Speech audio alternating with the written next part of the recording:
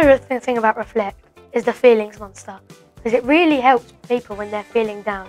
It's better to have the feelings monster there to show you how you're feeling instead of just putting in a word. I really love the feelings monster when it comes to Reflect.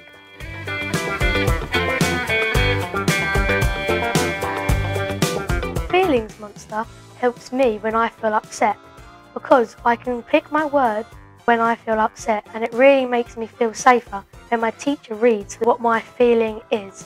It makes me feel very safe when someone knows how I'm feeling, and then they can talk to me about it. The feelings monster makes expressing emotions fun. It helps me understand that it's okay to not feel okay. It helps me and my friends with their confidence. They can express without their feeling uncomfortable or embarrassed. Seeing the feelings monster helps me understand what my feeling is.